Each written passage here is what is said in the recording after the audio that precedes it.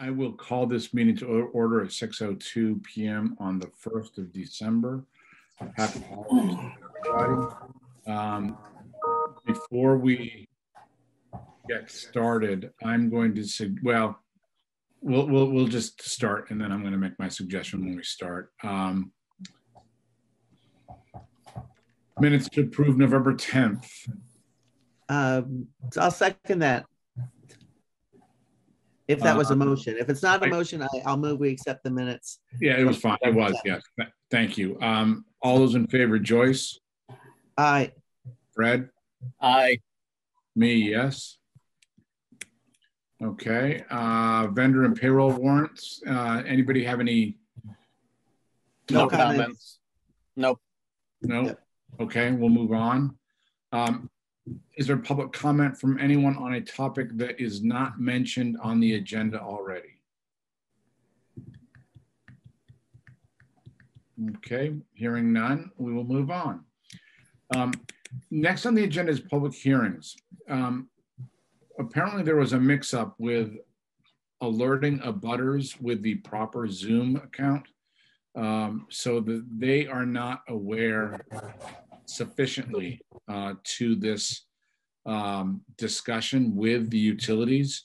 I know that we in theory could have the discussion with the utilities without the abutters and then just not vote.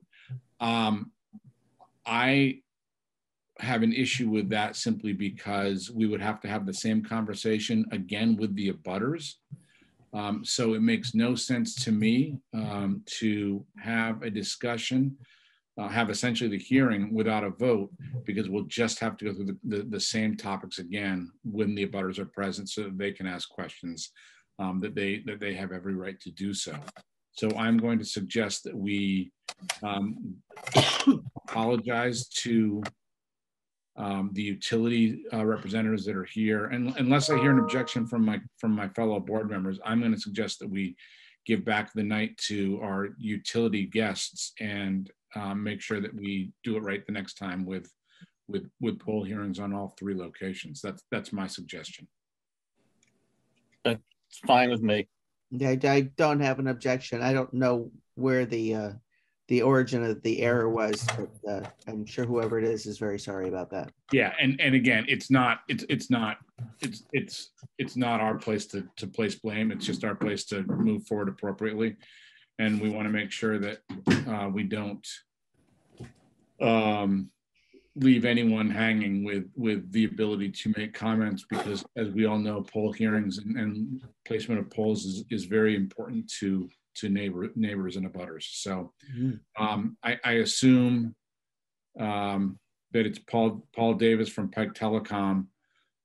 Bill, I don't think you're here representing utility, are you? It has to do with the project at Yankee Candle, so I was just listening in. I see. Okay. Well, then we will make sure that, Bill, you're made aware of the next. Well, you mean you listening in for the utility stuff or something else, Bill? For the utilities. Yeah, we'll just make sure that you're made aware of when this gets rescheduled. And I apologize to both Paul and Bill for this mix-up. But you know, we're all human, and it happens. And So my question would be: is it another month, or you guys meet in 2 weeks? Brian, you would be the best person to answer that one. That's going to be something that we'll talk about. We can talk about it now if the board wants. Sure. I mean, we meet the 8th, but it's too soon for the 8th because we need to send abutter notifications out 7 days in advance. So it would have to be a date after that. Can I suggest? I don't know what people's schedules are, but I know that well, you know, let me throw it out there. I probably could meet the Wednesday before Christmas. I don't know what other people's travel plans are. My concern with that is that people do travel during that week, and abutters travel during that week, and that may get difficult. That being said, the next logical time would be after the 1st. And so to Bill's point that he made before, then you would be looking at over a month. And that may not be to the calendar liking of anyone. Yeah. I'm fine with either the 15th or the 22nd, and it would basically be the poll hearing and anything else that has come up. It wouldn't be a long meeting.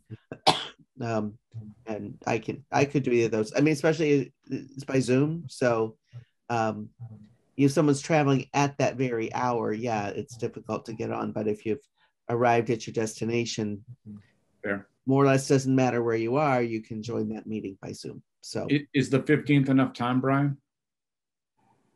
Yeah, we need to advertise we need to send notices 7 days in advance. But can you do that? Does that give you enough time to do that? yeah, you can send them tomorrow, right?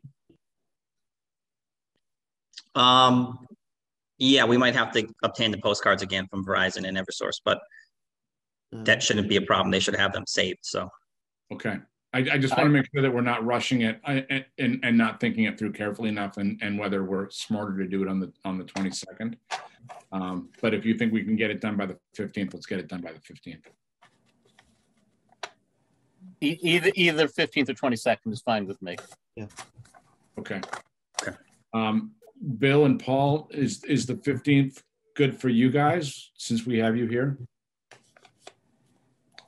It'll be good for me. Thank you. And that works for me too as well. Okay. Brian, let's set it for the 15th. And again, apologies to both Paul and Bill for taking the time tonight to, and am I missing anyone else? I don't think I am, who was here for the poll hearing. And I apologize if I'm missing, if I'm not aware. I'd like to make a suggestion. Paul Davis with Pike Telecom.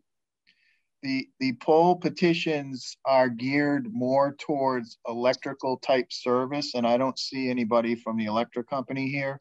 So I would suggest that Eversource be present for the poll petitions as well. Paul, you're singing our song, that's for sure. We expect everyone to be here, and we really try to get all utilities to show up for these things because there's so much cross-pollination of these things. So Right. They're the ones who told me about this meeting. So Where the heck are they? And there must have been an issue on their end, but I'll follow up with them tomorrow. Hey, Bill, you know how to put me in a worse mood than I already am by telling me that they knew about it and they're not here. So I appreciate that a lot. Okay, and someone here, G&M Becta, is that okay for you on the 15th? And you're muted. Yep. Yes, that's fine. What time was that on the 15th? Brian? Whatever time you guys want to do. Yeah. 6:05? We can do it right first thing if you want. Yeah. 6:05 p.m. on the 15th. Okay. Thank you. Great. Thank you, you guys. Have a great evening. And again, apologies to everybody. Thank you. Thank you.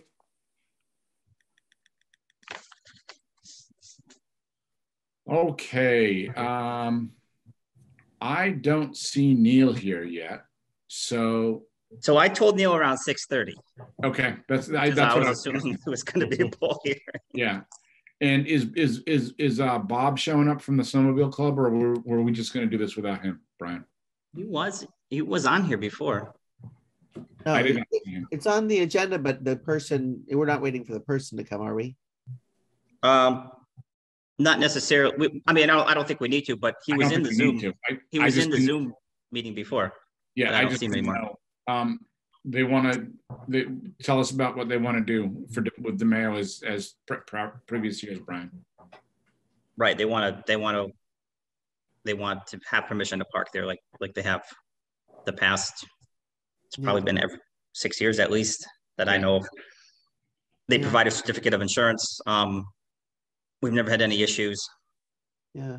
So who takes care of plowing that, by the way? You're just out of curiosity. They do. Yeah.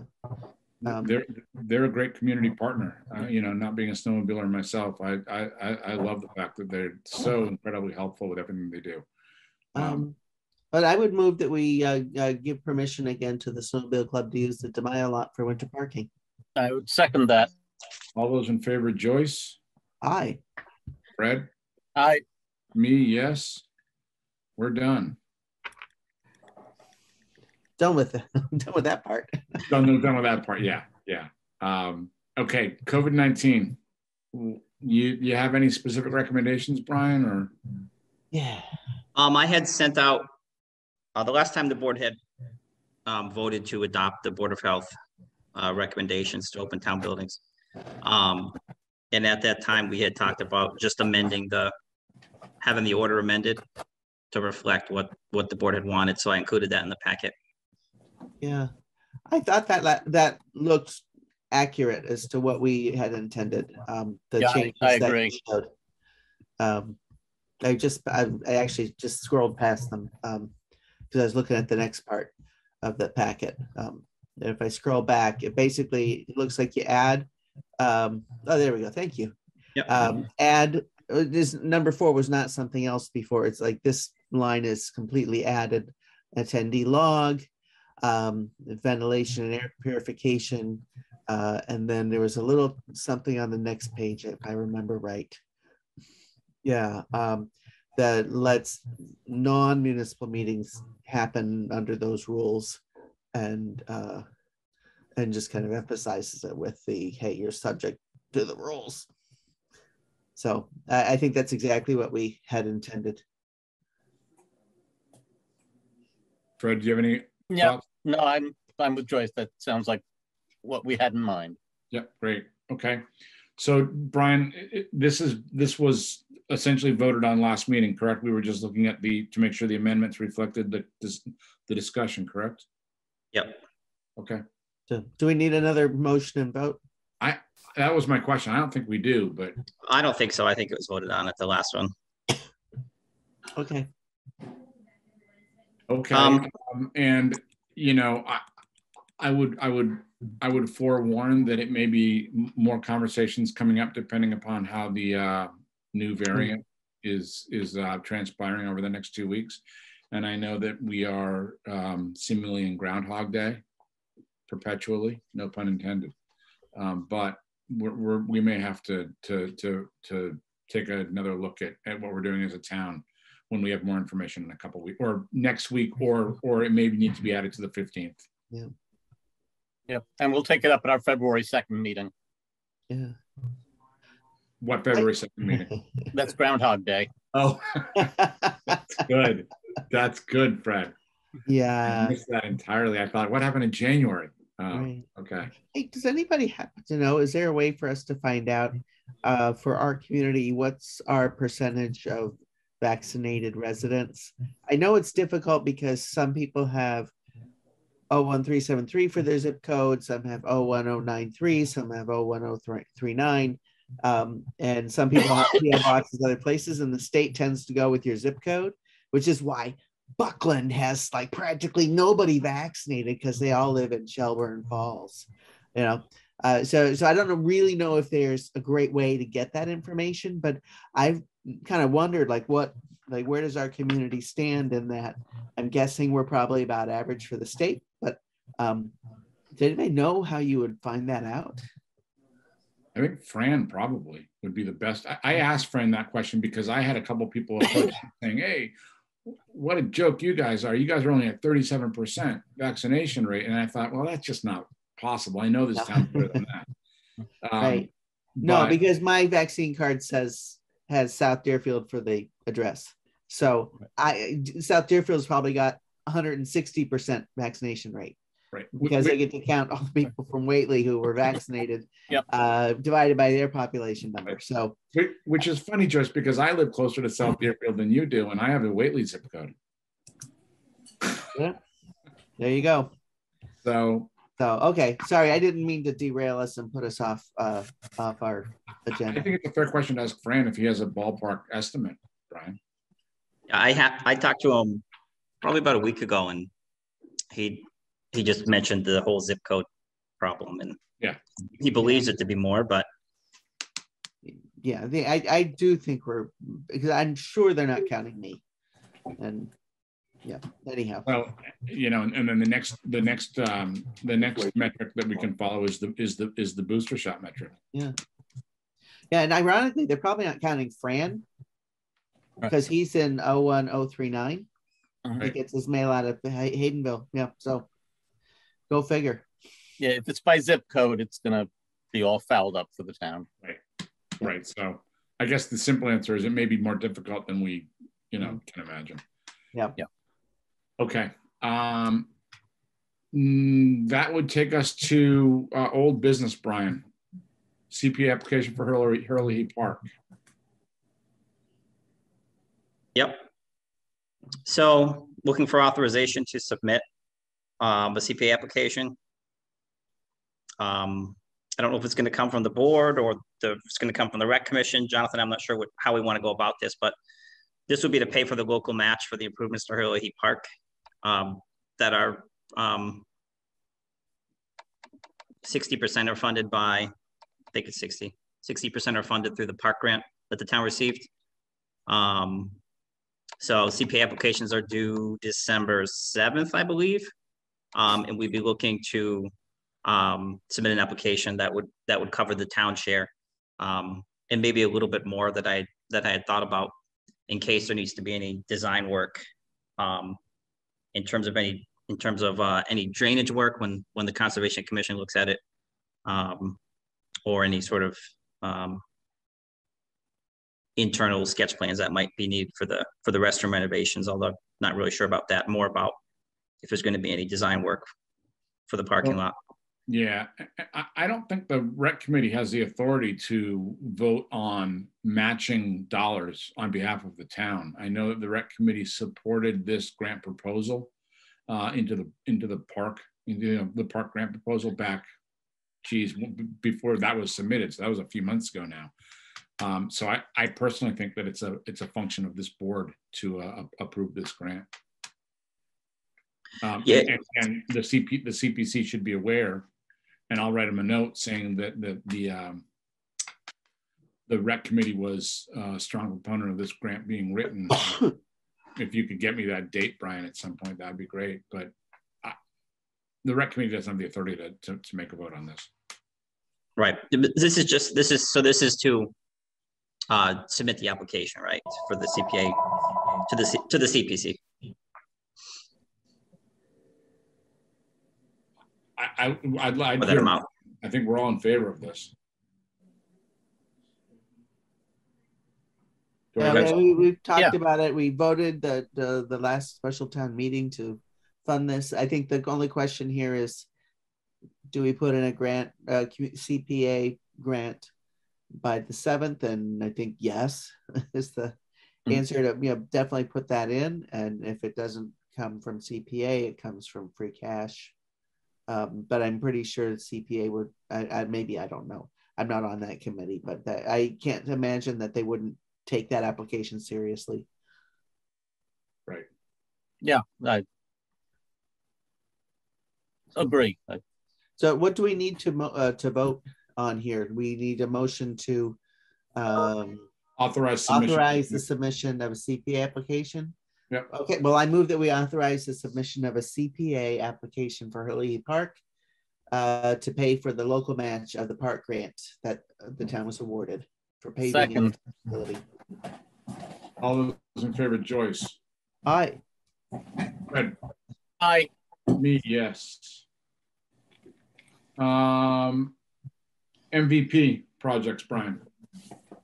Actually, I'm going to take this one. So last we checked in, the town was going to pursue 3 different avenues for applying for the MVP action grant. One was going to be water resiliency through finding alternative locations for wells. One was going to be solar installation on the town offices, and one was going to be culvert replacement in the town. After speaking with the water department, they don't have enough space on their plate right now to consider relocating the wells. So we've kind of eliminated that possibility, which leaves us with pursuing culverts and solar.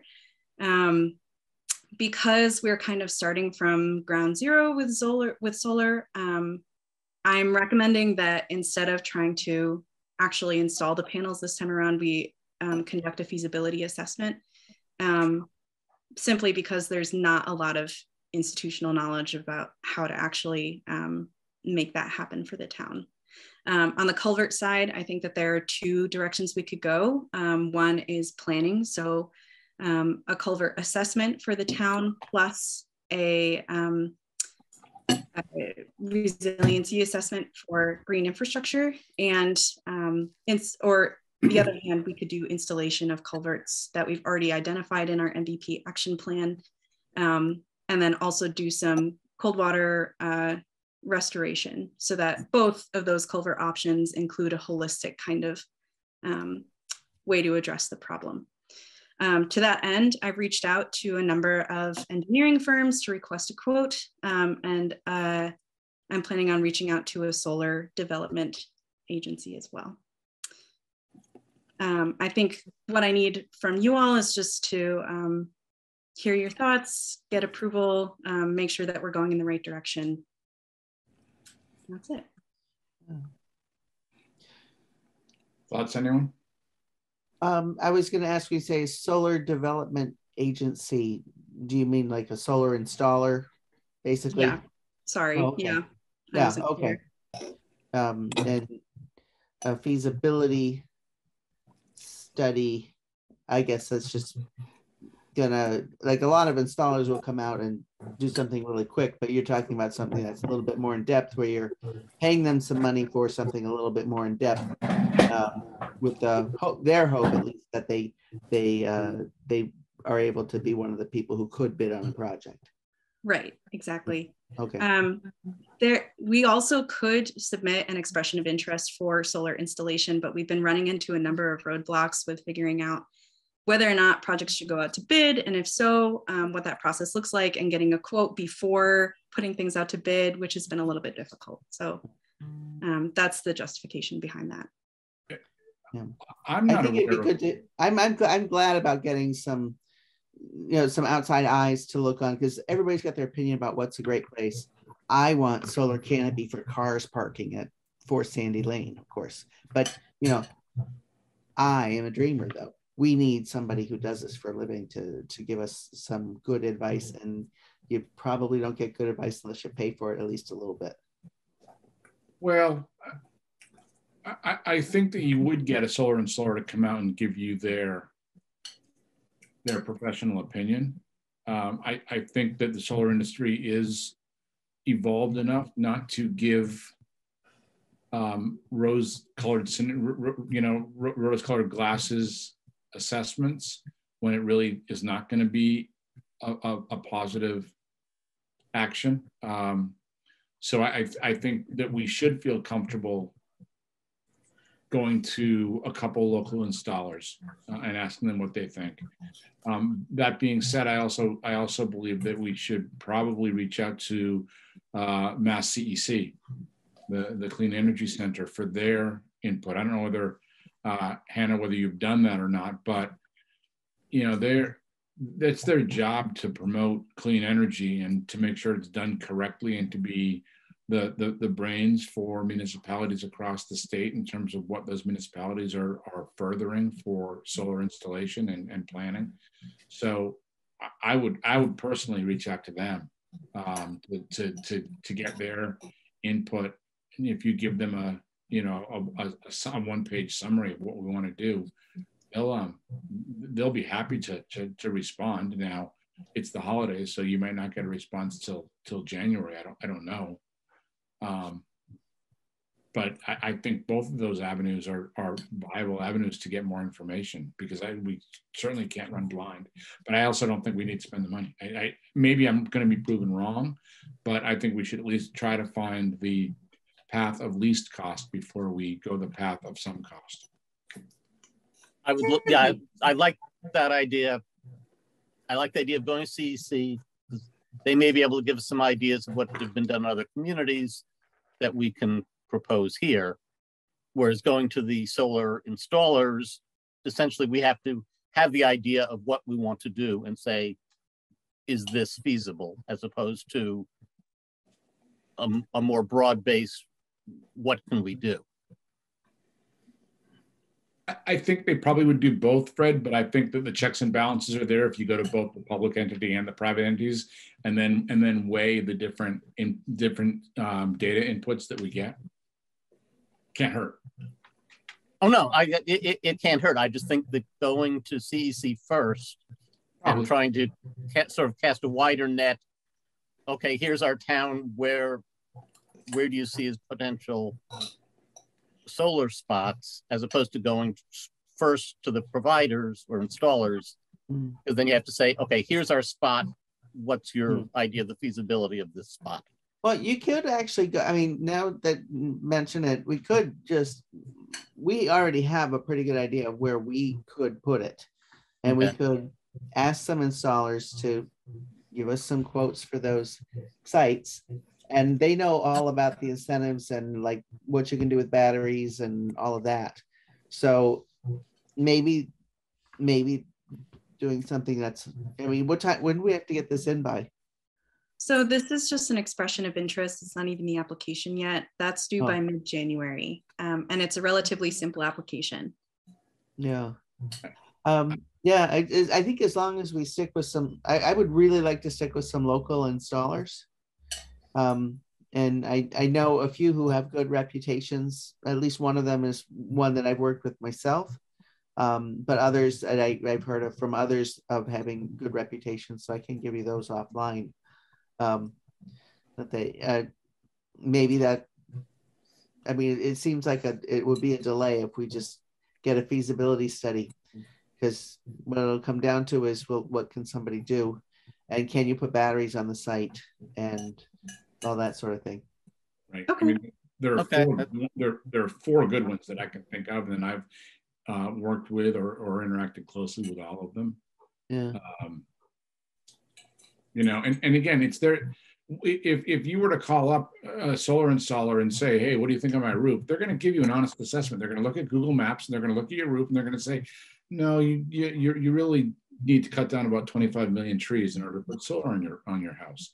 Or it's the wrong direction, or whatever it is. And we all know that 4 Sandy Lane gets a little bit of sun.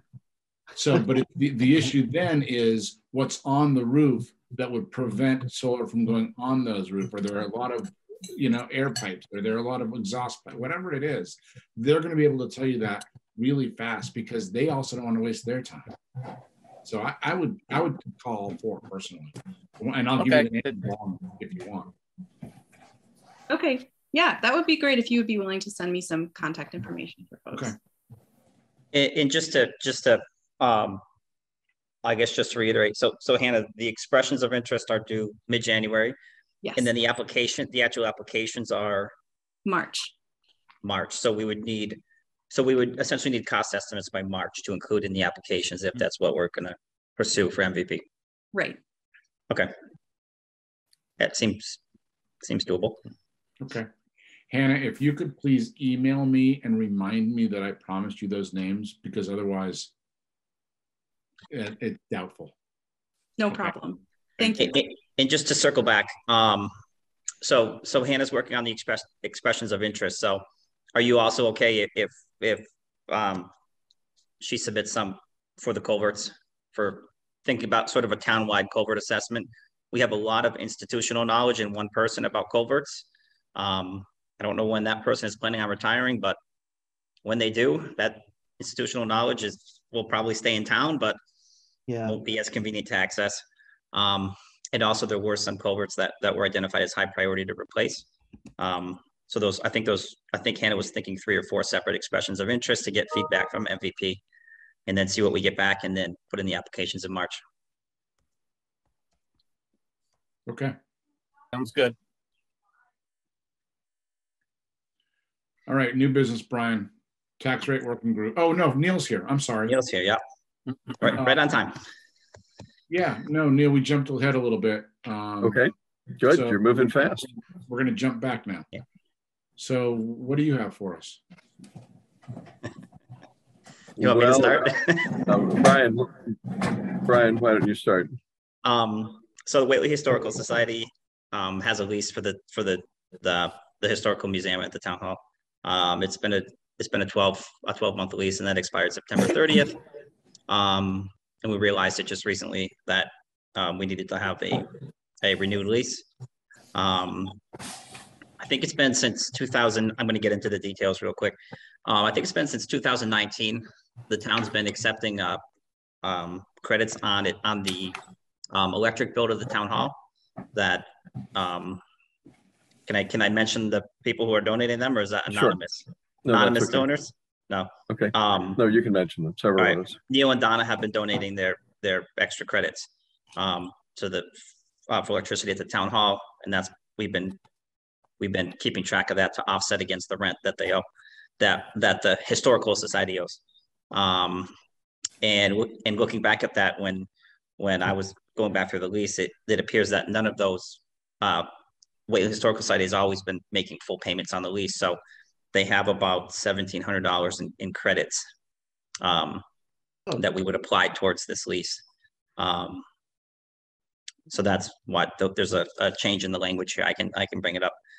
And then there's also, in addition, there's also some language about recognizing that the shed has been put on the property.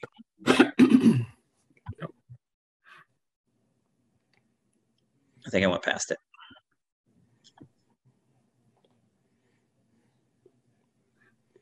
Oh yeah, that's right. Because yeah, It's at the beginning. Yeah.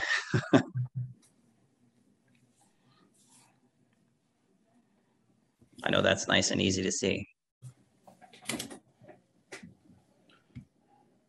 But it's pretty much the same terms of the lease. It's in the past, it's been $1,600 per year, payable in 4 quarterly installments. But it's pretty much the same. So essentially, Whately Historical Society is looking to renew the lease on those terms for, I guess, another 12 months.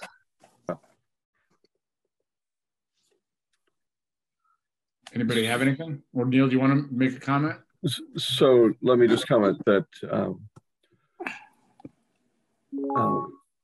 in addition to this, as I mentioned at an earlier select board meeting, the fact that the Whately Historical Society, which has had for decades storage space in the library, which we are no longer eligible to have by a ruling of the building inspector, we've had to rent space for storage of the collection. We have reached an agreement with 5 colleges to rent space, as does the Hatfield Historical Society, in their climate-controlled library storage facility just across the town line in Hatfield. It's called the 5 College Library Annex. That will cost us $2,400 a year for that, as at least a temporary replacement for what had been free space for storing the Historical Society collection, both in the center school after it was no longer being used as a school, and for decades, even before that, in the library. So it's becoming expensive to be the town's museum and keeper of town treasures. And we hope that the select board will approve renewing the lease for the current museum space, which has very limited storage space associated with it.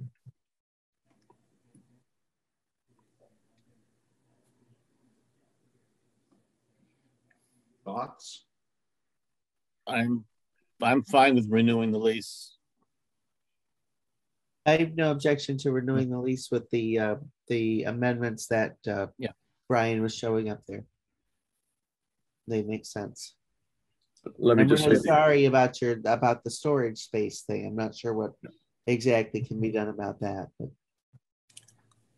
Well, as the plans settle for the build out of the current town offices, we hope that maybe some thought can be given to where there might be a corner that, but maybe not, for storage of some of these items. I'll also note that there is in the center school a large drafting table used for spreading out maps for work of the cemetery commission that was not moved to the town offices when the offices moved out of the center school, and we're hoping that we can find a place in the space that is shared by the Board of Health and the Water Department and the assessors and the Cemetery Commission for having that table where maps can be spread rather than having to have them drop over the edge of tables. So it's a separate issue than the Historical Society, but getting everything that the town owns out of the center school and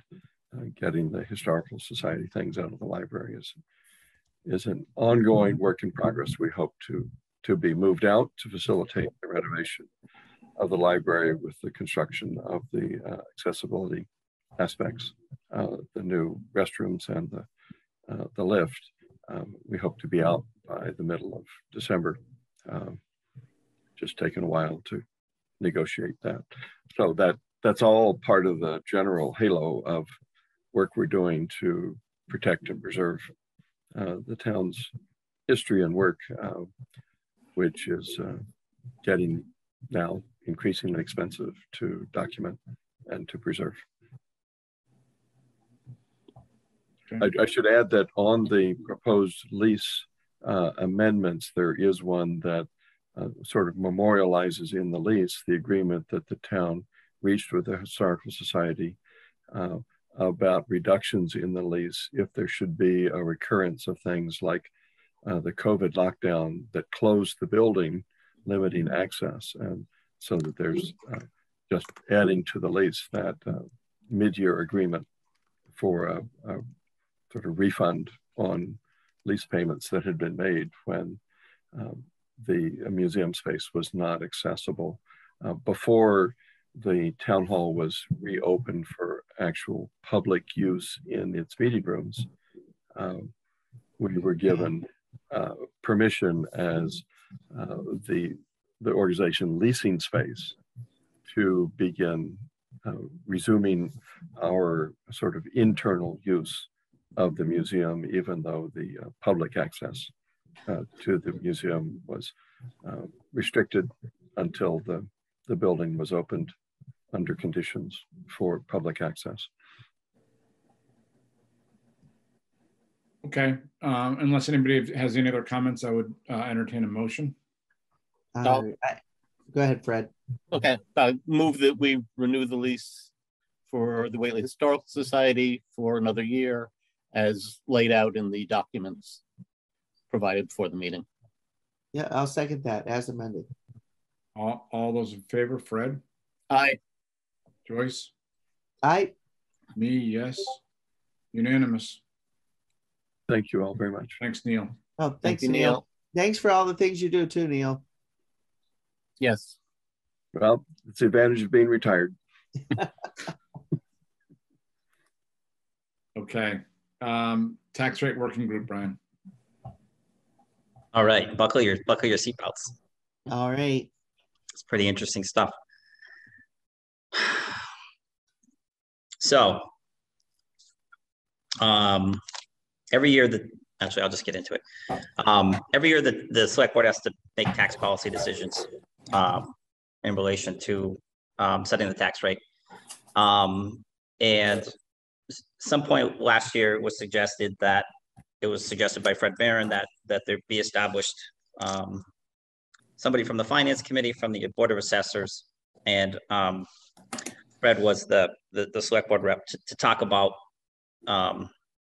really talk more in depth about setting the tax rate instead of sort of the sort of one night discussion that we typically have. So I have a quick PowerPoint presentation that I want to go over. Sort of lays out just a reminder as to what the tax policy decisions are that are to be made. We wanted to come on the 1st tonight and sort of lay out some of the information. The actual tax classification public hearing is advertised for December 8th. So there's time between now and obviously the 8th. If there's questions or information that the board wants, it gives us the opportunity to get that in time for the public hearing. So I'll get right into it.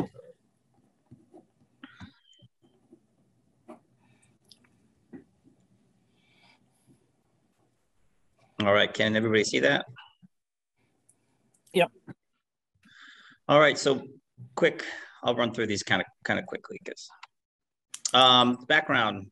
Every fiscal year before the tax rate is set, Select Board must hold a public hearing to consider tax rate options available to the municipality. The hearing is held after the assessors have determined final values, and those have been certified by the Department of Revenue. And then the Select Board conducts a classification hearing that I was talking about, and that's scheduled. That's advertised for December 8th, and then votes on the different available tax rate options.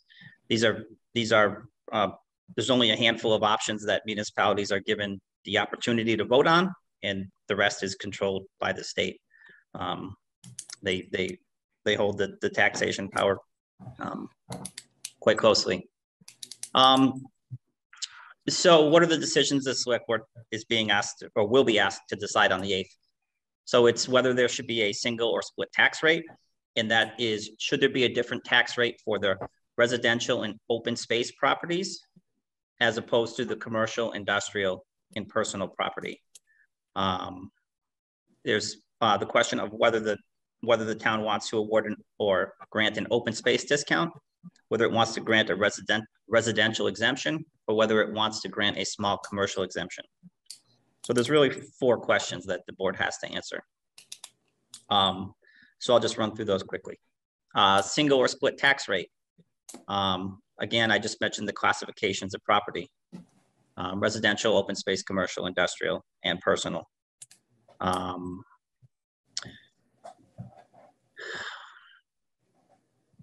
So essentially the Select Board adopts a residential factor. And that governs the percentage of the tax levy paid by there's 2 categories, right? Residential and open space, and commercial, industrial, and personal properties.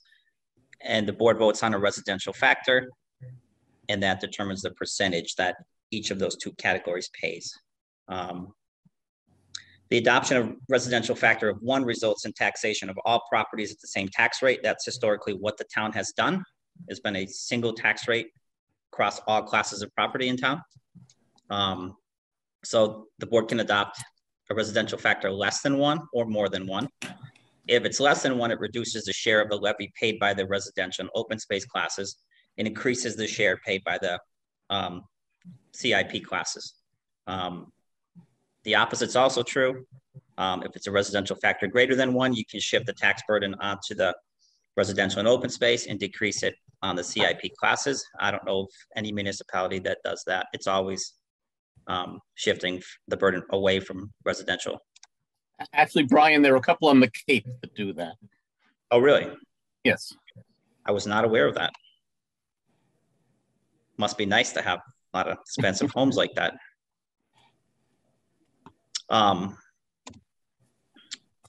So that's a decision, single or split tax rate. And we'll talk about what that looks like for fiscal year 22 in a minute. The open space discount is what I talked about. Select Board may allow for a discount of all Class 2 open space properties. Spoiler alert, the Whately Board of Assessors does not classify open space as Class 2 properties. It's classified in different ways, like Chapter 61A, Chapter 61B, so the chapter properties, and also I think by vacant or accessory land, but maybe Fred can correct me if I'm wrong on that, but I know there's no properties classified as Class 2. So it's not really an option at this point in time. Residential exemption is a possibility. The Select Board may grant a residential exemption to all Class 1 residential properties that are the principal residence of the taxpayer. So really, the attempt here is to shift the tax burden within the residential class from essentially to vacation homes, rental units, and higher valued residential properties. That's a shift within the RO classification. So it's not affecting the commercial industrial property taxes or tax rate. Small commercial exemption, this is the last one. Select Board may grant a small commercial exemption to all Class 3 commercial properties. And the requirements are that the property is occupied by a business with an average annual employment of no more than 10 people and on a property with an assessed valuation of less than $1 million. So what this does is it shifts the tax burden within the commercial and industrial classifications onto larger properties or larger companies, however we want to think about it, larger taxpayers. So the burden would be shifted away from those businesses with less than 10 employees and less than $1 million in evaluation. Just a quick question. For the purpose of this, are the farm businesses considered commercial properties? I don't believe that the farms are listed as class 3. Okay. All right. But Fred can correct me if I'm wrong. All right, Please specify your Fred. That's correct. Farms are not listed as commercial. Although Okay. they could be listed as mixed use, but that's a different category. Okay. So they would not be like, it wouldn't be like, because they're going to have lots of land. The land might be worth more than $1 million, but so you're not shifting to them under this because they're not considered commercial at all. No. Right. Correct. Okay. Understood. Yep. And Brian, the exemption is a full exemption. It's not a partial exemption. If it's an exemption, it's a full exemption, correct? There's a certain amount that is exempted, so it's not a full exemption of paying taxes. No. Yeah. It's a certain percent of the assessed value. I'd have to look up exactly what it is. That information will probably be important. Looking at the number of properties that would qualify for this, I looked earlier today, there's maybe 2 or 3 at the most in town that would qualify for this type of exemption if allowed. For the residential Fred or the commercial? Or commercial. Yeah, I'm going to get into that in a couple minutes later. Okay. Small scale commercial exemption is, the exemption may not exceed 10% of the assessed value of each eligible class 3 property. So they're essentially taking off 10% of whatever the assessed value would have been of that property. And then they're multiplying that by the tax rate to get some tax payment. And Brian, if I remember correctly, if there are exemptions, that their share gets redistributed within that class. So within the CIP class, not across all lines. Right. Right. Yeah, it stays within the CIP class. Yep. Yeah, the exemptions stay within those 2 categories, right? They shift within those 2 categories. The exemptions and the discount. If we split the tax rate, then that's shifting between the 2 categories of property. Okay. Yeah. This group we met several times, 3 times, I think, 3 or 4 times. They all blend together. They were so much fun. So we wanted to talk about a little bit more about single or split tax rate as it would apply to the upcoming fiscal year. So the DLS, Division of Local Services, is a part of the Department of Revenue, and they finally developed this what's called an options table in the DLS gateway system, which allows us to essentially type in a couple estimates of the tax levy, and it gives us this great spreadsheet that shows tax rates based on our information if we were to shift, if we were to split the tax rate. So the amount of shift that's shown here, so the maximum is 50 that's allowed. So for fiscal year 22, our estimate is if there was no shift in the tax rate, if there was no shift, the tax rate would be 1359. That's I think it's currently 1492. And what's at play here in lowering it so much is that the town just finished a 5-year revaluation, and there was significant growth in terms of total assessed value. I think it was averaged about 12.5%. So you're kind of playing games with total assessed value and tax rate. one goes up, the other goes down, but it doesn't necessarily mean that anybody's paying less, you know, a smaller tax bill. So, but fiscal year 22. So hypothetically, so these are the different shifts, right? If it was 10%, 20%, 30%, 40%, 50%, this would be RO is residential and open space, CIP is commercial, industrial, personal. No shift, 1359. And then as you see, as you shift more to the CIP, the tax rate goes higher and it's lower for the residential and open space. And I included in the next slide, this is if we picked a 20% shift.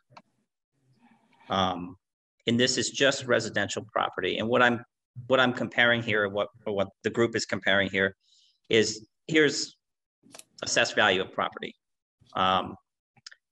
This is, if there's no shift, this is what the tax would be owed on those properties. If the board were to adopt a 20% shift, this is what the tax would be owed. Because again, it's tax rate multiplied by assessed value divided by 1,000, essentially. And this would be the difference. So let's say this is, so 364,000 is the average single family value. So the average single family value on a 20% shift would pay $255 less in taxes than it would if the board adopted no shift. So we also did this for CIP properties. And it's essentially the same table. This is the assessed value. This is the CIP with no shift. This is the CIP properties with a 20% shift. And this is how much more the CIP properties would pay at this assessed value. And again, this is looking at a 20%. The board could decide to do no shift up to a 50% shift. 50% is capped by the Division of Local Services. So when we do this, there's a savings to residential and there's an increased burden to commercial, industrial, and personal. Do we know where the average sits on that? You put for the average residence, but commercial properties, they just vary so much that there's not a meaningful average. Yeah, it's a really small sample size with some really extreme values.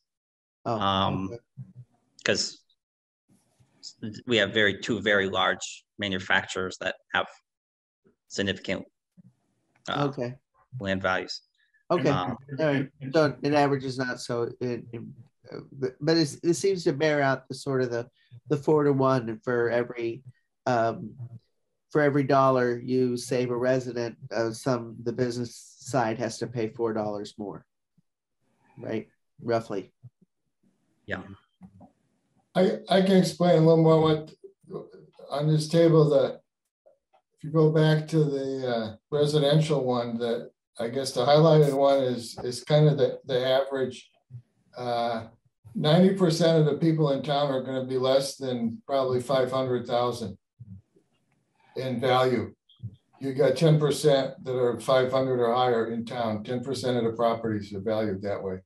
If you look at the commercial one, the next one, Brian, it's probably the average is between the 400,000 and 500,000 range. There's a handful that are over or close to $1 million or over, but it's less than 10 probably of all commercial and industrial. So the majority is in the 400 to 500 range. Fred, is it fair to say that there are a couple that are well over $1 million? Yes, there are two large ones. I don't know if Brian's going to get into that in his table or not. But yes. And how much John, over? If I remember correctly, those two are at roughly 5 and 7 million. So that's easy multiplication. Right. I guess my other question, if you go back to residential, you see the average, but what about the mean? the mean is going to be close to the average because there's so many more people involved in the average. I mean, here you've got 800, I think it's 860 properties involved here in the average. So the mean is going to be close to that. And if you look at the other commercial industrial properties, there's, I think, like 100. So the mean is little less than the average. Not much, but here we're talking on residential, the mean and average are very close. Okay. And I believe that the largest residential assessment in town is just over 2 million. So even taking that one out, that would move the average by a couple of thousand. So it would have a much smaller impact than on the industrial commercial side. Because of the large sample size of residentials. Right. Right.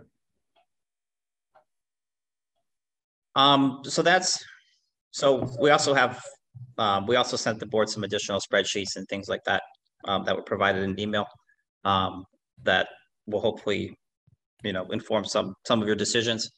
And we'll also enter those into the record for the public hearing so that those are on the record. So this is just an example of a 20% shift. Again, it could be anything from 0 to 250 really. And those some of those spreadsheets you can plug in different percentages and it'll run the numbers. But in addition to sort of the numbers part of this, the group also discussed what are some of the really the factors or arguments for one or the other. And just wanted to highlight some here. Again, there was another document that had some of these in a little bit greater depth, but additional considerations to support a single tax rate that the group had talked about was Whately has always had a single rate, fairness, so everyone pays the same rate per valuation. A split rate charging CIP properties more is anti-business and may encourage businesses to leave town or not open in Whately. There would be additional administrative work for the assessors and tax collectors to prepare the tax bills. Only 4 towns in Western Massachusetts have a split tax rate, and the benefits to residential taxpayers is not sufficient to justify the burden on CIP taxpayers. Do we know which 4 towns those are? Yes, Brian, there's 4 towns in Franklin County. Oh, Franklin County.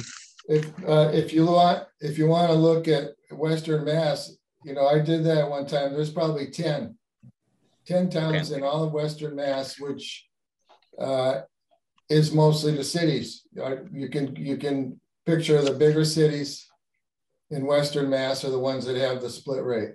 Right. I mean, I'm sure Pittsfield did when GE was the big game in town. Right. But you got the Springfield, you got West Springfield, Chicopee, Agawam, all them Westfield, bigger cities that are.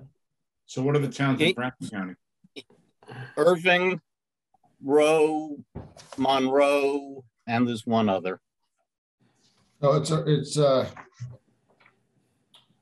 Monroe. I wasn't expecting Monroe. It's Florida. Florida. Yes, you're right. I mean, Rowe. Florida's not in Franklin County, is it? Yes, Florida, Irving, Rowe, and Montague are the 4 towns. And Montague.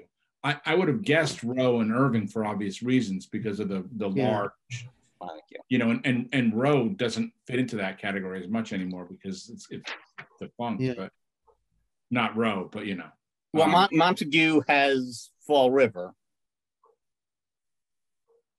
Not Fall River, Turner's Falls.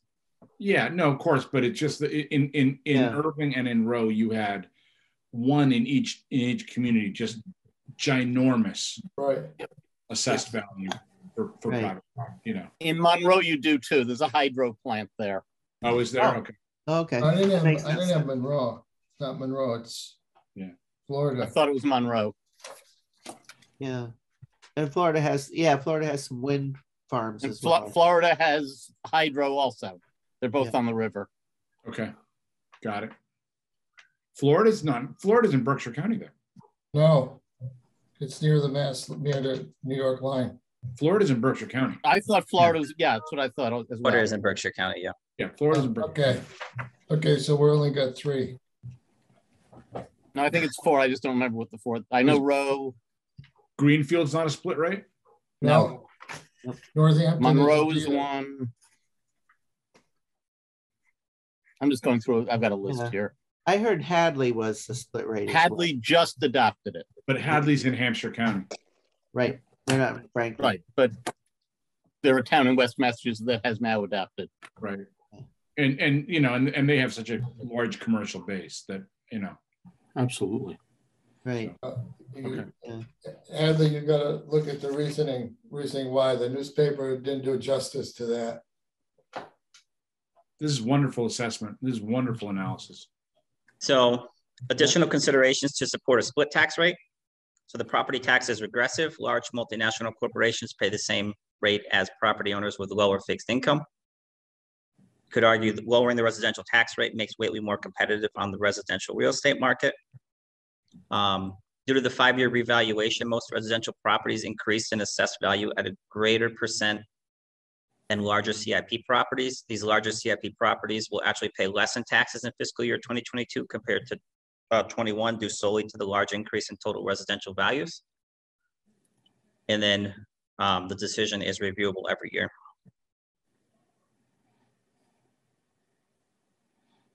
Okay. And there are downsides to reviewing every year because it's very difficult for anyone to plan effectively. The unknown is not something that's terribly friendly. Yep. So I'm just going to leave single or split tax rate and just address the other ones. And if we want to go back to that discussion, we can. Like I mentioned, for the open space discount, we don't, the Board of Assessors doesn't use class 2 for open space designation. So that's not an option at this time. If that's something we want to consider, we should talk to the Board of Assessors for future years. Residential exemption. So looking at the LA4, which is what lists different classifications of property, the number of parcels that would qualify, I should say that would not qualify for this exemption. So the ones that we would shift the burden to are really small, right? The Board of Assessors lists 2 apartments in Whately. And while we think there are likely additional rental units in town, we don't have any significant, vacation home communities or condos or apartment buildings that we would shift the burden to. So it's difficult with that small number to make a meaningful impact on the overall residential rate for owner-occupied properties. Say, Brian, can I just jump in here real quick? Yep. The thought of moving monies and where monies go obviously is an important one, but you also have to take into consideration that these moves are going to create a climate, and it's going to create a climate in town, not only for those living in town, but for those coming in. And how does the board want to see this town progress downstream? And I think that is, especially in this case, what do we look like downstream? And I just want to keep it at that. Okay. Yep. Okay. I just want to throw my 2 cents in. So that's the residential exemption. Small commercial exemption. So as a reminder, to be eligible, properties must be occupied by a business that has 10 or less employees and a valuation of less than $1 million. So this is the small commercial exemption is an application that's filed with the Board of Assessors each fiscal year. And the Board of Assessors can request a list from the state. And so the state provides a list of a certified list of employers in town who have 10 or less employees. Then the Board of Assessors pulled that list. We're told that the contents of it are essentially who's on it is confidential. So I didn't want to talk about certain businesses in an open meeting, but I can say that there was 26 businesses that are certified by the Commonwealth as having less than 10 employees in Whately. So there's 26 individual businesses listed. I did want to mention there's 142 CIP properties based on the assessor's data. So I tried to cross-reference the addresses on the addresses on the list from the state with the assessor's list of commercial, industrial, and personal property. And what I found was, I think there was all but most of the companies listed on the list wouldn't qualify for the exemption. I mean, I'm sorry, would qualify for the exemption. Either that they qualify or that a lot of the businesses seem to be on properties that are classified as residential. So I think a lot of them are home-based businesses. So it's not this, so the small commercial exemption is not going to be this, if we're looking to save small businesses from a shift in the tax rate, it's not going to be this great tool that we can use to reach a lot of people, to reach a lot of small businesses. A quick question. Did anybody check that this list contains all the businesses in Whately, and those that have the 01373 zip code didn't get counted as not being in Whately? That's a good question. I don't know how the list was. I'd have to look in more detail at the list. There's a lot of 5 and 10. A lot of 5 and 10, I think, is 01373 for their zip code.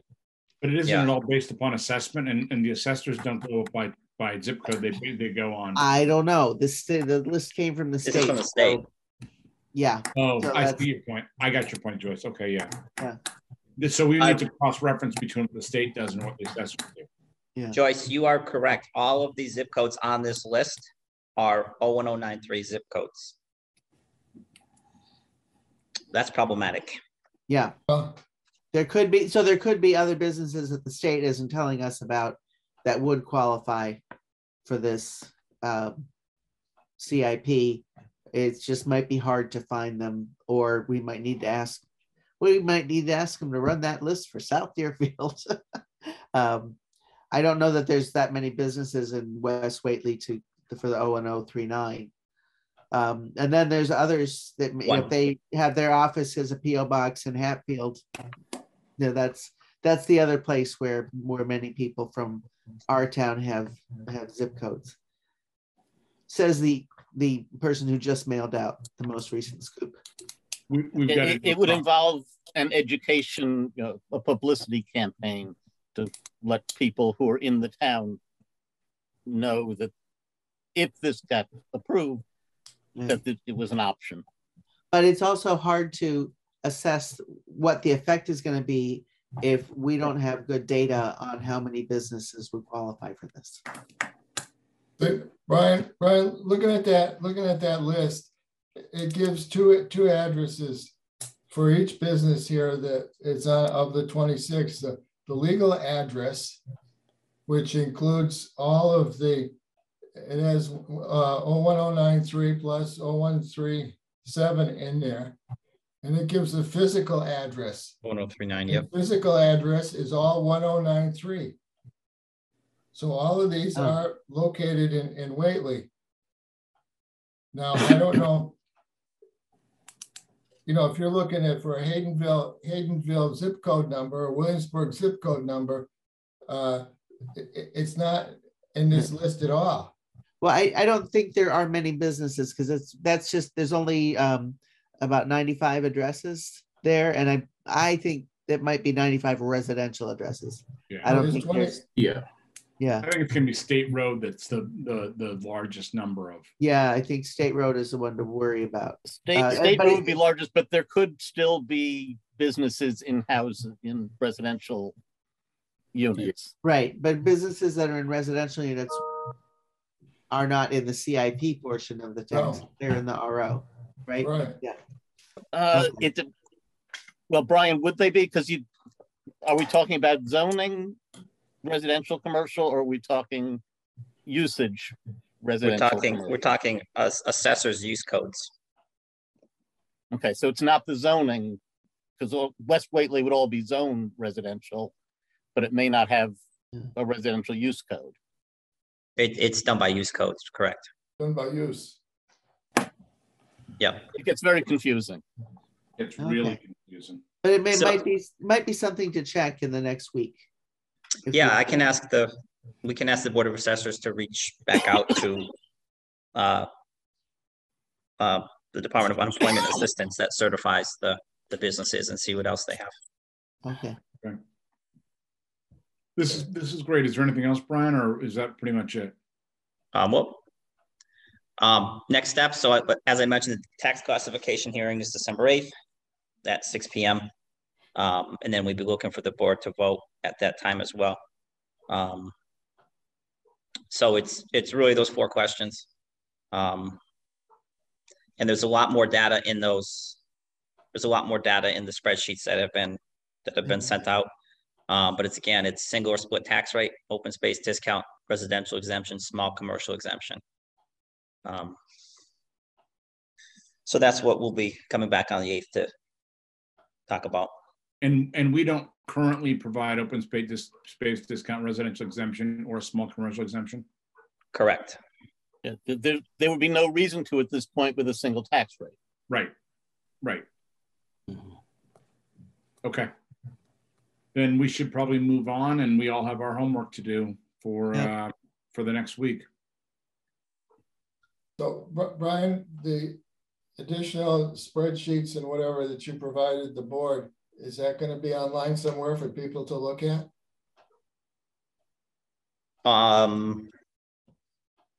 We can. Good idea. What do we?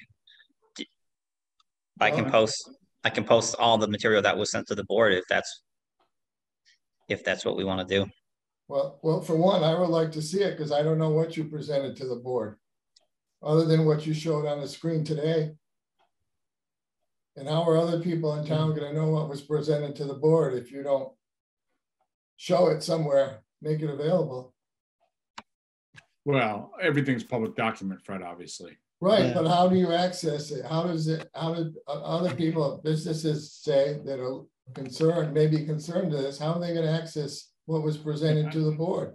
I have no problem posting this stuff online. Yeah. Anybody else? No, it should be posted. Yeah. I took it to mean when Brian posts the meeting stuff that this was gonna go with it. I don't know if it goes posted with the agenda to the next meeting or if it gets posted with the minutes and video for this meeting, but yeah, I don't have any problem with posting it either. Well, if it's not in the video, nobody's gonna see it other than the board. No. I mean, post it with the video, meaning in addition to the video, post these documents. That's all I'm saying. Just one of the spreadsheets on there does have the addresses of specific locations in town and all of their tax data. So have to make a decision as to whether or not that is something that should go townwide. Is that public information? I think that's a public record anyway. Yeah. It is a public record, and at one time we published all of that at the end of every year in the town annual report. Everybody's taxes were in there. So one of the things along with that is, yes, the addresses are on there, but if I were the board, I would want to put names on those addresses. Not for the public, but I would want to know that personally. If I was going to raise someone's taxes, I want to know who that person is, what business that is, and to what extent that impact would mean. I would want to know that. But you know, Paul, the flip side of that is that adds a personal element to the decision making that is more, that it adds subjectivity to the decision as opposed to objectivity. It absolutely does. You're right about that. But then at the end of the day, you may have to face someone who approaches you and says, you raised my taxes and you didn't even know it was me? And the answer to that is yes, absolutely. Absolutely. Yeah, right. Easier call. If you're in Springfield or if you're in Holyoke, that's one thing.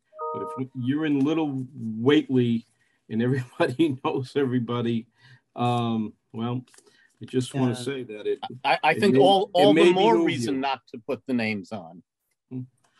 I'm not saying, Paul, Fred, I would say Fred, if people listen. want the names, Fred, they can look them up.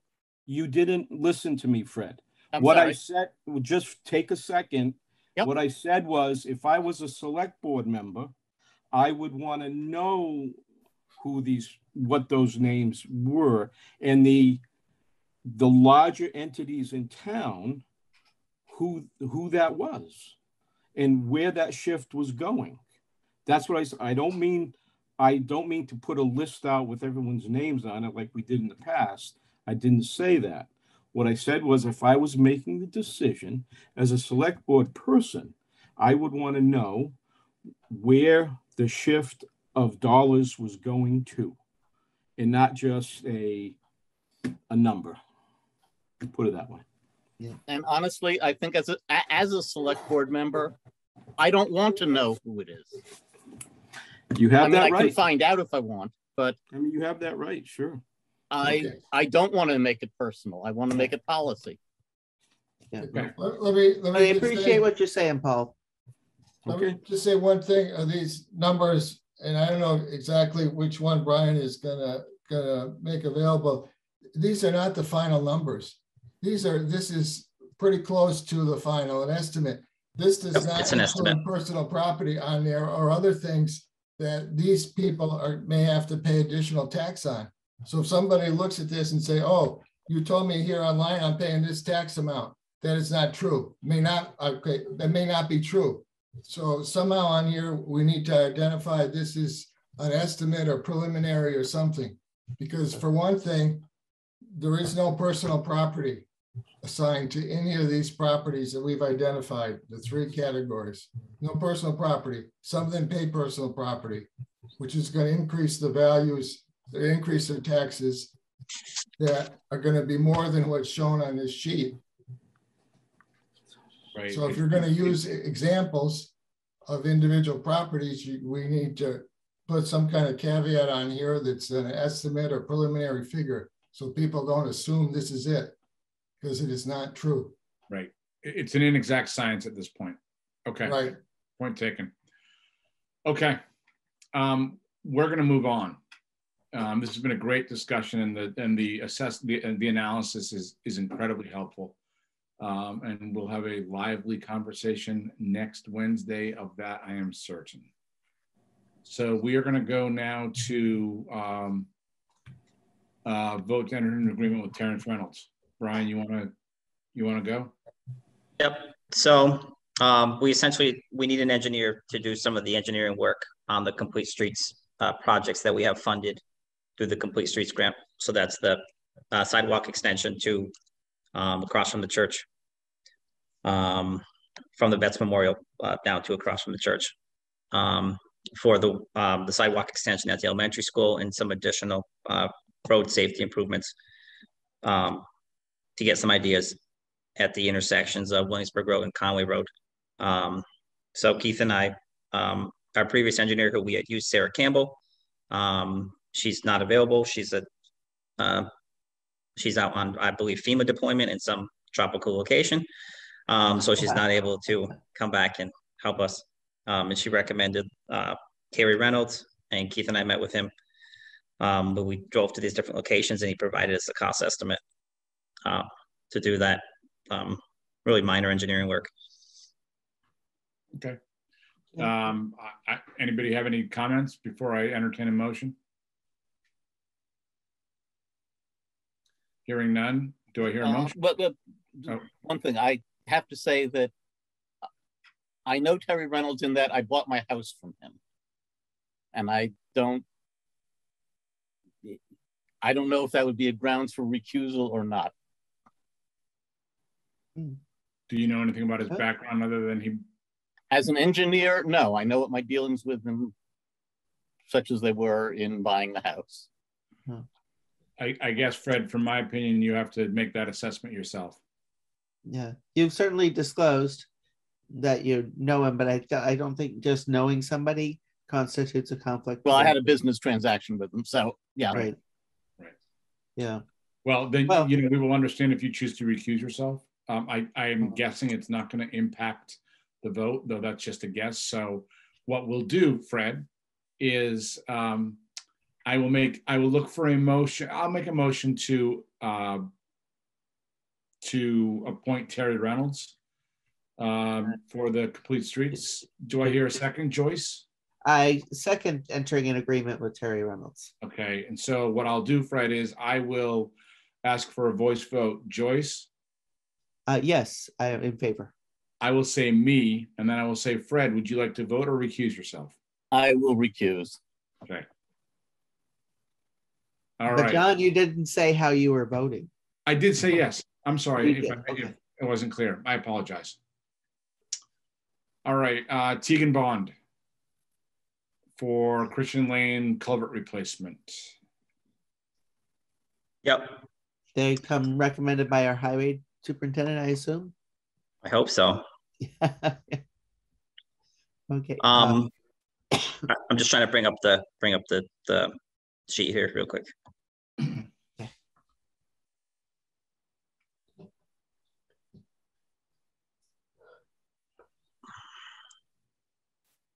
Are they the only proposal received, Brian? Yeah, they're the only ones that we had talked to. So this is a proposal from Time Bond. This is for work on the Christian Lane culvert. This is a culvert between Castaways and the fire station, essentially.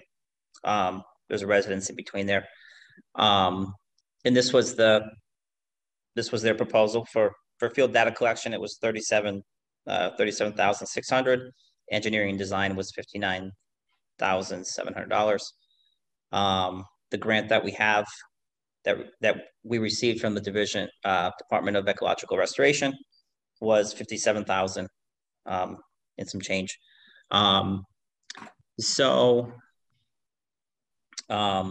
is their proposal. Hannah and I had a discussion with the grant representative from DER, and we inquired about whether there would be any additional funds that may become available through the grant program, and they'll have a better idea of that probably within the next 3 or 4 weeks. So probably sometime in January if we're being realistic. And what we have with the grant is a tight timeline. It's budget year money, so it needs to be spent by June 30th. And I think our preference would be to, if the board agrees, to get Time Bond started at least on the field data collection, so they can get that work going. And then if there's no additional monies coming from the grant program, we would have to figure out either where the difference comes from or return, a portion of the grant that's above and beyond the $37,600, which I think there's possibilities where we could find additional money. One could be the CLFRF money, the COVID monies that the town has, stormwater infrastructure such as culverts is an eligible activity. I'm not sure where we are with our balances in terms of Chapter 90, and also free cash would be an option. But it seems premature to make those decisions to spend our money if we're waiting for an answer from the DER. Yeah. So with a tight timeline, I think it would be good if we're comfortable moving forward with at least the field data collection. But I don't know if Keith has any thoughts. Yeah, I just would agree that we need to move forward.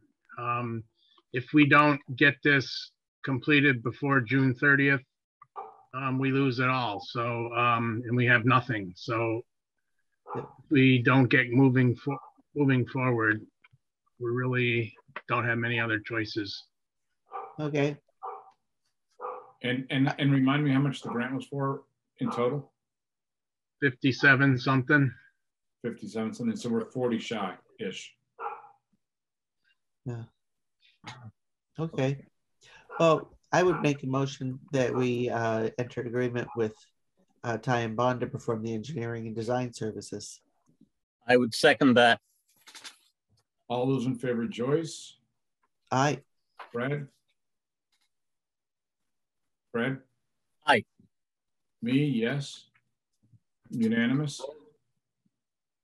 I'd like to make a comment on the design considerations here, if I could.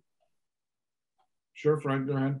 I think, I know that design is for replacing the culvert there, but I think, and this is more information for Keith, I guess, during design, whether we need to look at future projects in that area. And one is, you know, the intersection is close there and there's turn lanes are an issue, trucks turning. And if you need, you know, 5 more feet of pavement on the south side, does that mean this culvert needs to be that much longer?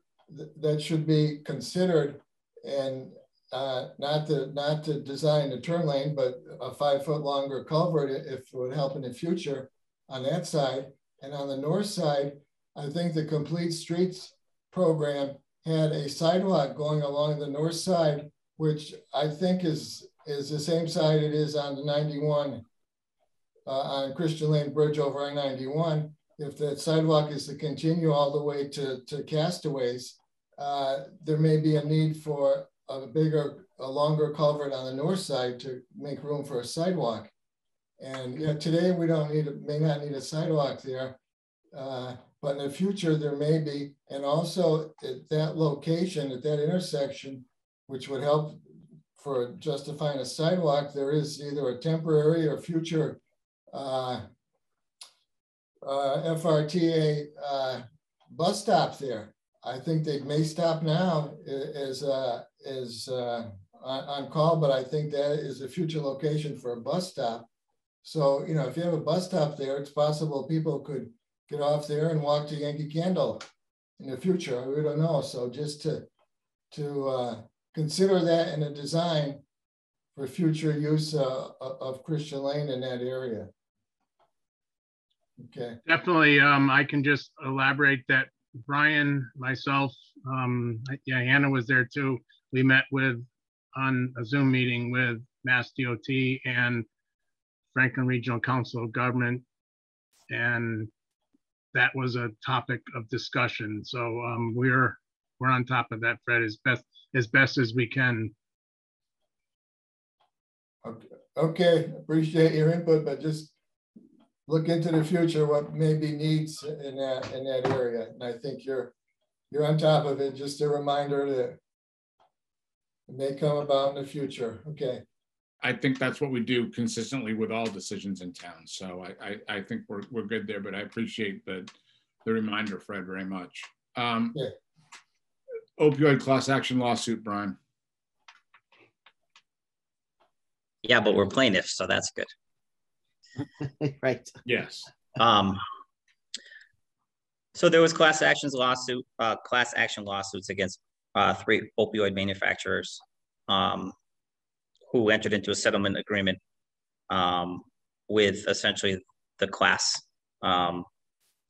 And when this lawsuit started, the courts pretty much enjoined everybody, every municipality, state, and local unit of government was all made part of the class.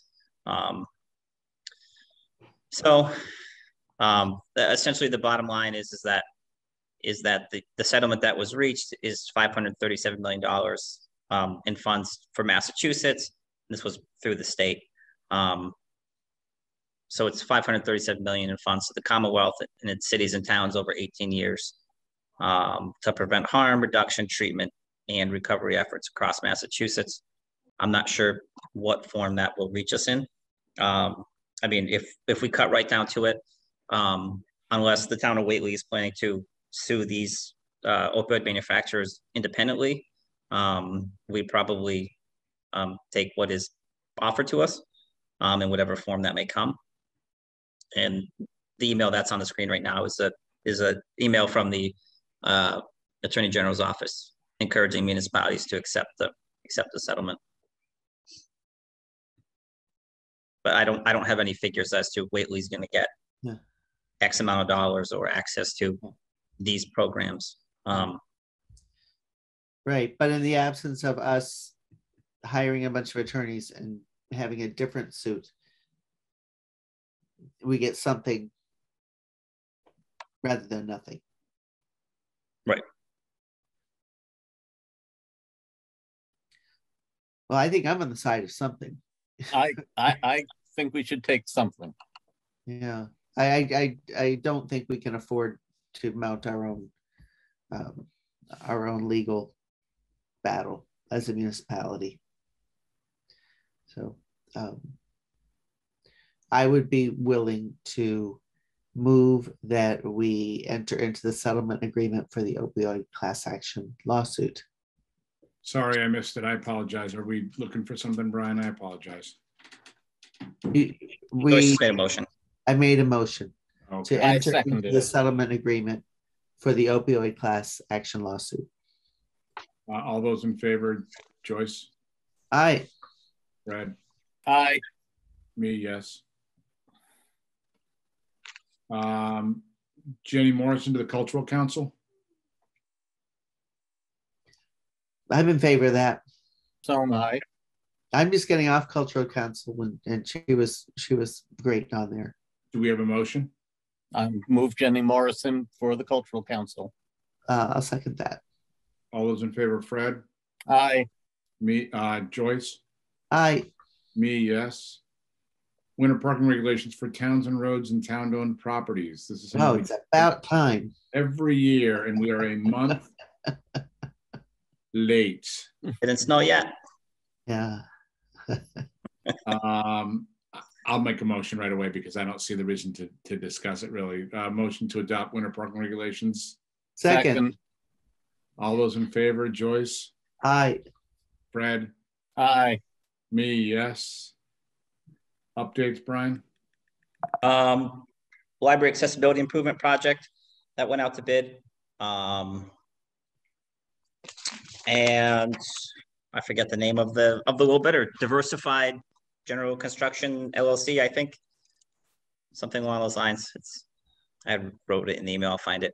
The town received a recycling dividends program grant that was awarded, and that I think we have a healthy balance in our grant account, and that's to encourage recycling within the town. So it's about $5,600 into the RDP grant account.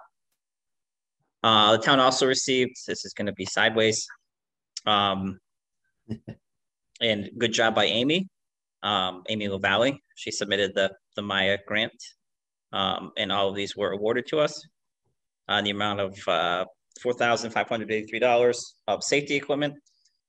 So gas meters, safety equipment for the transfer station, chainsaw kits, and then confined space entry. So that's a gas monitor calibration kit. All items that will help keep town employees safe and our insurance rates low, we hope, in terms of our workers' comp insurance. So we had the first meeting of the Coronavirus Local Fiscal Recovery Fund Committee. And we have put out a solicitation, essentially a solicitation for projects, or it was a project screening form to help start our discussion as to what the more immediate needs are that folks might have, or ideas that they have for these monies. So we're meeting again on December 8th. We're hoping to get those forms back by, I think we said the 7th, possibly the 6th or 7th. I think it was the 7th. And just to allay anyone's fears, that's not like if you don't apply by this deadline, then no coronavirus money for you. We just need to start the process of getting ideas in and start having discussions about those. There might have been a little misunderstanding that caused some angst to a few people, but we're not looking for fully developed projects at this point. The other thing I'm want the input from the board on is purchasing new shades for the town offices. And now this is going to go the wrong way. All the shades that we currently have in these offices are broken. Oh. They're original to the building. I got to show Fred B firsthand when he came into my office, when he had to stare at the sun when he was talking to me. You don't like getting sun in your office? No. I like to shut out the world when I'm trying to get my work done. So these are quotes to just get those vertical blinds replaced with roller shades. May I add something, Brian? Sure. It just came to my attention because Lynn was talking about how when she's here at night, she can't see who's coming into the parking lot. She can't tell who it is or anything like that. So it's kind of a safety issue too, because she can't open her shades in her office. So that was the biggest reason why I approached this.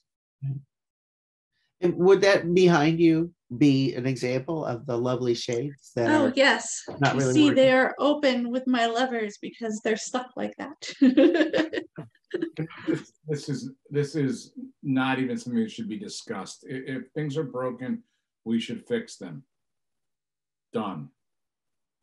If this is a good quote, I trust you guys to find the best quote you can find. That you're not shopping at for shades at Neiman Marcus.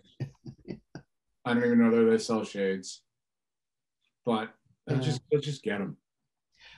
When the ones you're replacing them with are not just working versions of the ones you have. I heard you say roller shades, so it's going to be like that kind, that industrial strength, so that they'll actually last for a while. Yes, and they'll be mesh. I have a sample right here. So you'll be able to see, this is what most municipalities are doing now. So you can actually see through them, but they still filter the light if you want that. Oh, okay. You're the ones who have to live with them. If that's what you want, great. Brian, you're going to make an executive decision and buy them as the administrator, I assume, or no? Yeah, I just wanted to make sure this was all right because it's a bigger price tag. Yeah, well, it is what it is. Okay. Anything else? Just the last thing about the South County Senior Center Director hiring update. There was a search committee, a screening committee of applicants, and they have the search committee has recommended 3 applicants to the South County Senior Center Board of Oversight and Deerfield Select Board. Hopefully those interviews will get scheduled sometime, I believe sometime in December. And hopefully they'll have an excellent candidate on board to help lead the senior center through the next, its next, how many ever years? 30 years. A lot of work going on there. So. Okay. All right. Anything else? Just out of curiosity, what was the situation with the poll hearings? I wasn't able to get here earlier. That's funny because I was going to mention something about that too. It's really been delayed to the next, not the next meeting, but the one after that, which will be either the 15th or the 22nd. But there are rumors that they actually started the work on one of those already. And it was a rumor, so I didn't bring it up during the regular time. But I was wondering if, since Keith was not here, but Keith is here, so he might know if something had happened over there. I'm the poll hearing as far as the stuff on Long Plain Road. No, this was on River, the thing that's supposed to go under River Road and connect to a pole that's on the other side of River Road from one that's on Christian Lane.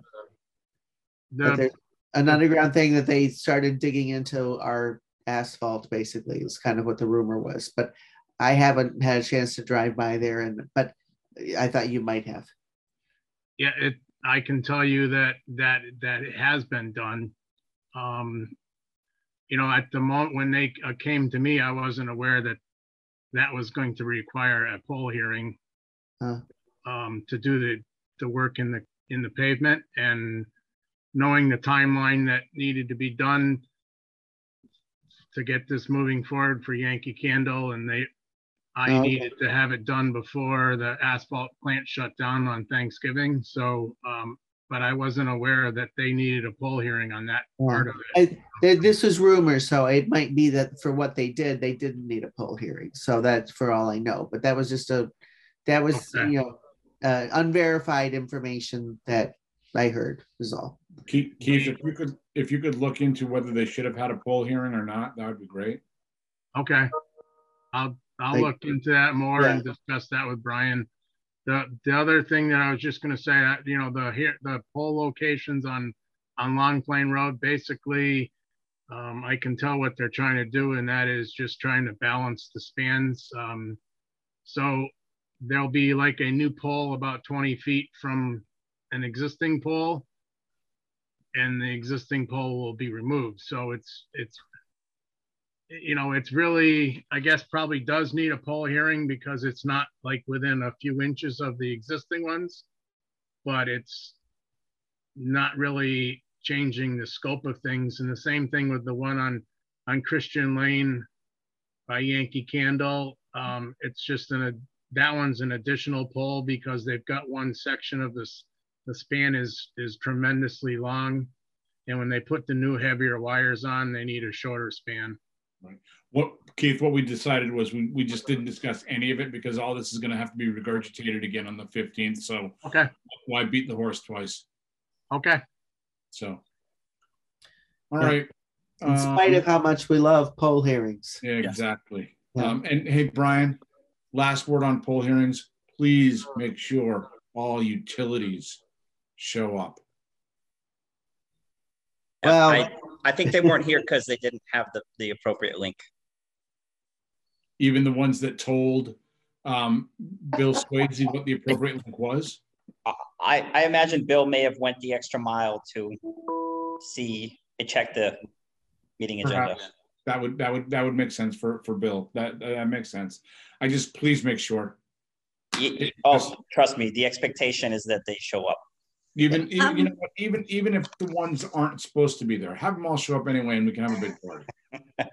May I just say that I did receive an email from the representative from Eversource who was trying to get into the Zoom link, but by the time I got the email, we had already gone past that. So I just let them know that it was rescheduled. Okay, perfect. Thank you, Amy. All right, You're do I hear a welcome. motion to adjourn? Yes, second. All those in favor, Joyce? Aye. Fred? Aye. Me, yes. Good night and good luck, everybody. Good night. Good night, Thank you. Good night.